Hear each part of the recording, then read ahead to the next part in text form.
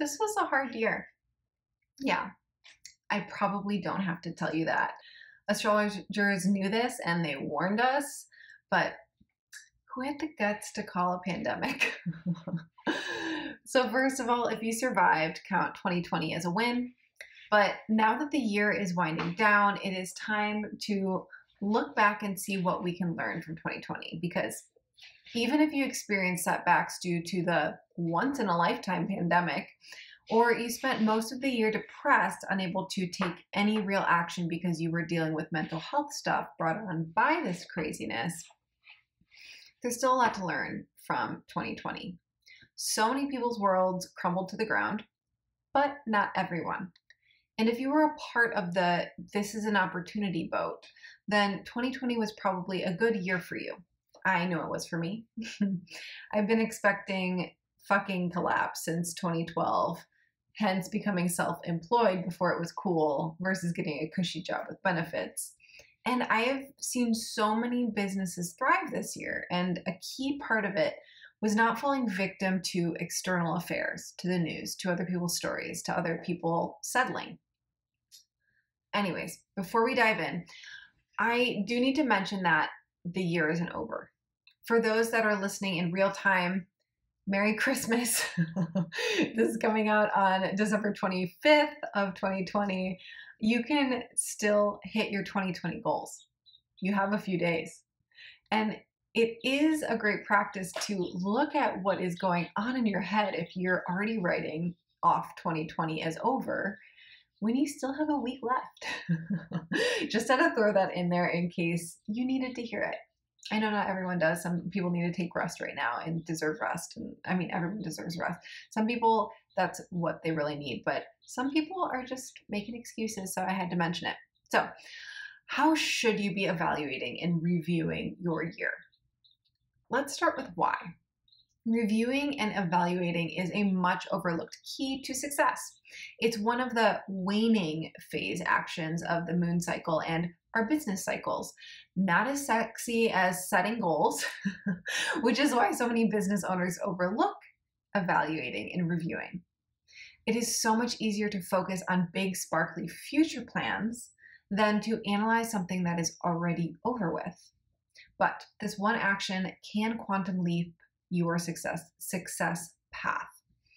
Instead of driving forward without learning our lessons, we should be taking stock from what's already happened and learning so we can be wiser for all of our experiences. So, how do we look back at our goals? First, take out the notebook where you originally wrote down all of your goals for 2020 or all the goals you had as the year evolved. Hopefully, you wrote all of that down somewhere, because writing them down is a magical practice in and of itself. But this can even be your vision board if you do that. It can be a Pinterest board where you pin your ideal future, or a file on your computer where you took notes on what you want, or a note on your phone. Whatever it is, look it over. And then begin to lump your goals into categories. For example, maybe your goal was buying your dream car or making 7 figures. Those are financial goals. Or maybe you had wanted to be featured in Forbes or reach 10,000 new clients. Those are career goals. Maybe you wanted a baby or a new house. Those are your family goals. And on and on. I like to start with these 7 categories. I mean, 7 is a wonderfully magical number. Work, money, love, family, spirituality, fun, and health. So I'll repeat that. Work, money, love, family, spirituality, fun, and health. And again, these are in the show notes, so you don't have to write anything down. And we're going to be going through a bunch of prompts for you to review and use. Also, those will be in the show notes. So you can either follow along with this audio or video if you're watching on YouTube, and pause when I get to certain sections and just fill out the section in your journal, or you can look on thedirtyalchemy.com in our podcast section where everything will be written out, or just in the show notes, wherever you're reading this or listening to this, excuse me. But your categories can be whatever you want them to be, whatever matters to you. I do find that people tend to focus heavily on 1 to 3 areas and set goals in those areas and neglect the others. So I tend to set money and work goals and then no other goals. So that's like where what I naturally do. So actually having a holistic these seven different categories that cover all of your life or good chunks of your life, it makes it so that you can focus on more than just what you naturally gravitate towards, the things that you're more likely to neglect. So now let's look at the categories one by one. Do this. If you had actual measurable goals, and I hope you did, because in my experience, the best way to get what you want is to be super clear on it and concrete enough to have actual numbers associated with it. And if you had measurable goals, what numbers did you hit? And why do you think you hit or surpassed the goals you did? Why do you think you didn't hit or totally forgot about ones you didn't hit? Did your priorities change or did your focus? How can you prevent that going forward? Did certain goals not matter to you? Did you not have enough accountability? Did you just not prioritize it? Or maybe you were afraid. So if you're afraid, what were you afraid of? And before I continue, one thing I want to add in here is if you're a person who likes to study human design or find that interesting, there is an actual part of your chart that indicates whether it's better for you to do specific goals, like hyper specific. I want a house with 2 bedrooms in this neighborhood. I want that house versus a non-specific. So that would be a, I want to be in a house that makes me feel spacious and taken care of and nurtured, or more vague bits of it. And so it could be interesting for you to learn that. I think you can just Google. It's like if you put out your human design chart, there's little arrows by your head in the body graph, and depending on which way the arrows are, one of the 4 arrows is pointing, will indicate whether you are a specific or non-specific manifester. And I know that manifester is an actual energy type, but I mean, like in terms of manifesting and goal setting, whether you're specific and non-specific. I find it really interesting. So it could be a fun Google search for you. I think you can probably just Google, because I don't know it off the top of my head, just Google and how to find out if I am a specific or non-specific. How do I find out if I'm just specific or non-specific in human design? That should tell you how to do that. So interesting to learn about ourselves, right? So I have had clients who set their goals so high that it made them freeze. They hadn't done the integration work needed to welcome that huge influx of clients and cash into their life. So instead of hustling toward that major goal, they get overwhelmed and don't make any progress on it. If that was you, maybe it's time to think about what mindset work you need to do to allow yourself to hit your goals. Procrastinating can often mean I have shadow work I need to do.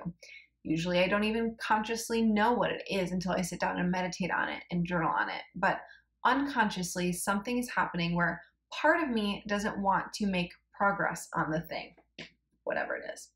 So that means really having to sit down and get clear on why I'm really resistant, maybe journaling out fears or parts of myself that feels neglected. Because if I don't, the resistance is going to keep coming up and I'm never going to make progress. On the other side of it, maybe you're just, another reason for procrastination is you're just straight up overcommitted. You didn't give yourself the rest and spaciousness you needed in your schedule to actually get things done. So if that is a pattern for you, you may want to think about why you don't think you deserve rest, or you deserve to take time off, or what are you avoiding through working in your life and being overcommitted and being overworked. What is that allowing you to numb out on? So if you do find yourself procrastinating or making excuses, ask yourself, why are you resisting making your goal a reality? What are you afraid will happen if you don't hit your goals? Failure is terrifying, especially if part of you already believes you don't deserve it.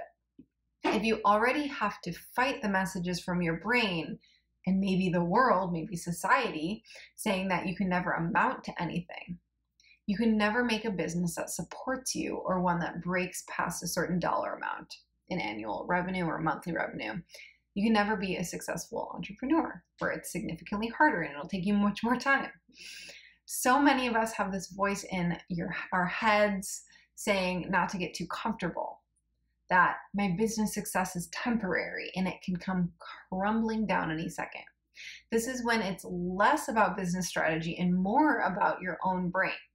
It's about integrating your desires so that everything is aligned. Because if you don't, that little fear voice gets louder and louder until it ends up running the show. Or what terrible or annoying things would happen if you did hit the goal that your brain is being a genius by avoiding.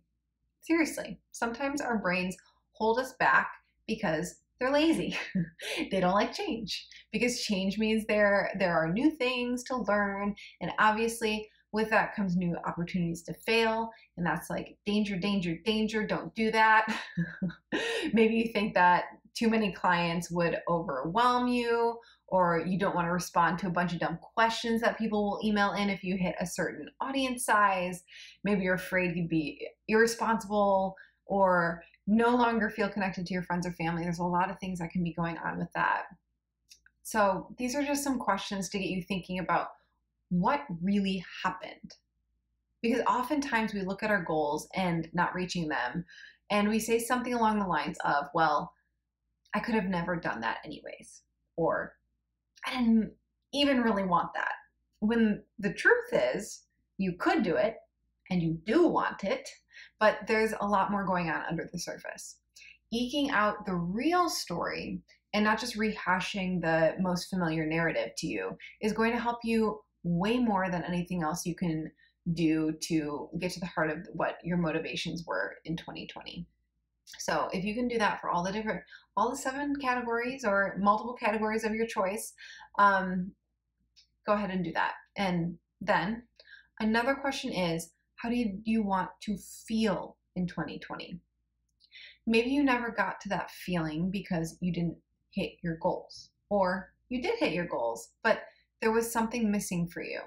Like maybe you thought you still could have done better, or you realized that once you got to the destination that it wasn't worth giving up time with your family to get there. And I mean, this is really common with people who set very specific financial goals and then they hit them and they realize that it didn't actually get them what they wanted, which was to feel a certain way.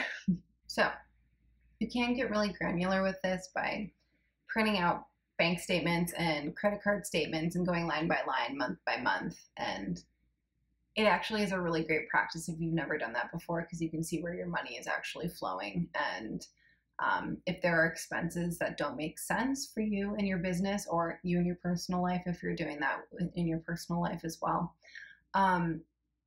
But the truth is, numbers don't lie.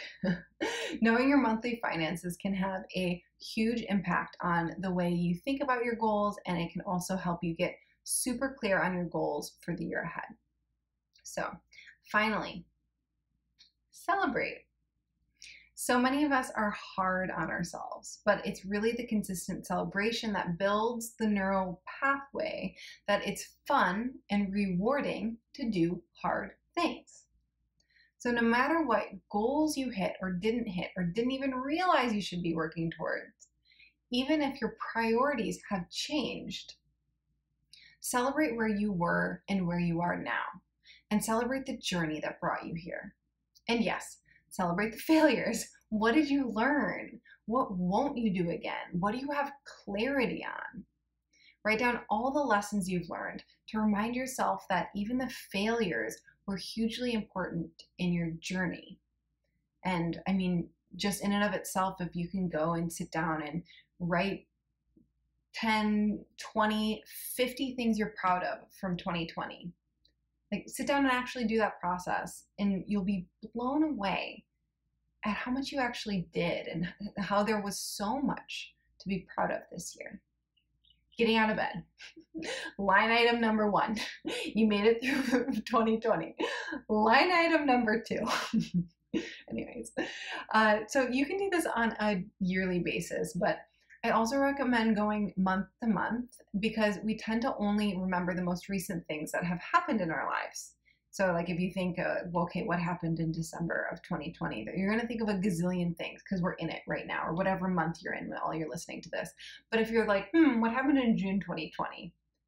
It's going to be harder for you to like look back and be like, okay, I mean, like we did some of this and that. Maybe I have to look at my calendar to remember what was actually going on in my life. So great practice to do on a month-to-month basis. I mean, celebration really should be a day-to-day thing for all of us because, again, we're building the neural pathways in order to reinforce that what we're doing gives us positive results in our lives. So, anyways, ask yourself every month, or right now at the end of the year, do this, go through the months. What were the best things that happened in January, in February, in March, etc.? What were the worst things that happened? Who were the best people in my life, on my team, if you have a team? And then, was there anyone who needs to be booted from your life? People who weighed you down and kept you small. And finally, 2021 was your year of what? Go ahead and settle on a word. Maybe it was your year of growth, your year of expansion, your year of trial by fire. You can actually create an epic hero saga for 2020. Rewrite it in your best possible light. Write a story that tells you how 2020 and everything that happened in it totally sets you up for utter success in 2021. How it was a necessary step on the road to your next level, and a hugely important part of hitting your next goal and building your dream business and life. Okay, this is the key exercise from this entire podcast or video if you're watching on YouTube. Okay, then decide that this interpretation, this epic hero saga for 2020, your hero saga, heroine saga, that is the truth. So this is obviously a huge project that I'm assigning you. I mean, these questions are major. You can't figure all of this out in 5 minutes, which is why so many people just never do it. And with rewriting your hero saga, rewriting 2020, or just writing it down, deciding what you're going to make 2020 be for you, what your story you're going to tell, and letting go of whatever little things you're holding on to that could be more of the, 2020 was, you could write 2020 was the year I never got to see my friends and we were quarantined and I lost my job, or I lost clients, when you could tell the exact same thing full of very true things, but highlighting the truth and highlighting that it's setting you up for 2021. And that is a significantly more empowering story, so that you're going into 2021 on your highest note, because 2020 can be a high note for you. So many people never look at their successes or failures. They just stay laser focused ahead. And then year after year, without even realizing it, they make the same mistakes over and over and over again. So is it worth it to sit with these questions if it means you can be saving yourself years of trial and error? I think it is. So in case you missed it, I am hosting a 5-day business alchemy experience from December 28th to January 1st to help you plan your business goals for 2021. So in this episode today, we went through 2020 and reviewed. Hopefully you paused it while you're listening to it, or you're going back with the show notes later to really answer these fully answer these, because there's so much you can learn from your experience of 2020. And then next week, so December 28th through January 1st, that is just next week, we're going to be doing this 5-day event where every day a new podcast episode is coming out. And we're going to actually be planning 2021 with ritual, with really visualized experience with bringing on Donna Woodwell, who is a master astrologer, to tell us about the astrology of 2021 and how really the intention is making 2021 your best year yet. And we're doing everything from goal setting strategies to rituals, even bring on Donna, as I said. And you can just head on over to thedirtyalchemy.com/2021 and sign up for free right now. And of course, once you get in and you sign up, there's an opportunity for you to win a free web page review from me and my expert marketing team, where we will look over your sales page or your landing page or your home page and give you our opinion on what you should change and how you can make it better so that it is better serving you and your business goals. So again, that is thedirtyalchemy.com/2021 to sign up right now. It is completely free, and it'll just be spending having a 5-day experience together and having everything you need to really make it your best year yet and a very magical year full of impact, fulfillment, and of course, cold hard cash. So I will see you there. You have a great week, and I will see you on Monday.